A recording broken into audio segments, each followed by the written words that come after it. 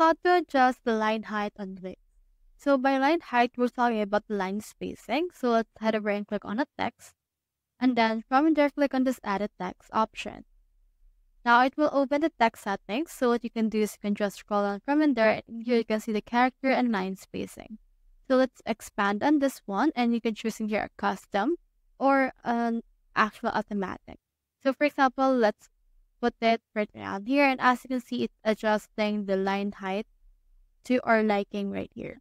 So for this one, I'll just choose in here the default of 1. And then as you can see, it's now been added and customized to that. So that's how you adjust line height on Wix. Hope we help.